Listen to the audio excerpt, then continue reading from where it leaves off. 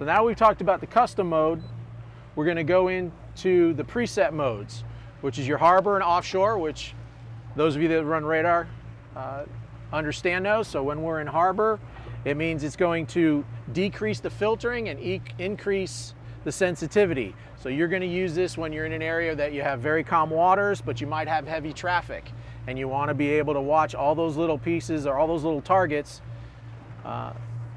without having false echoes from wave heights and other objects around. Offshore, again, is now when we're out in the open waters and we get these returns from the wave height. So signal is bouncing back off of waves. So by going into offshore, we change the filtering to reduce that.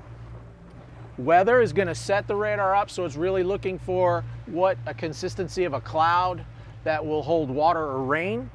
So weather is nice because it allows us to see the storm cells and to actually separate the high sensitivity or high density areas and the lower density areas. And then last is bird mode.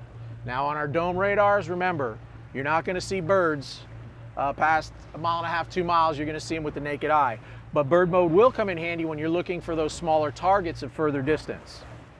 So it's not going to see a small bird, but it will see a small boat. It allows you to set those parameters up to see those smaller targets at a further distance. And when we go into advanced, you notice when I'm in my preset modes that most of my settings are grayed out. Means they're already preset by the unit when you go into those modes.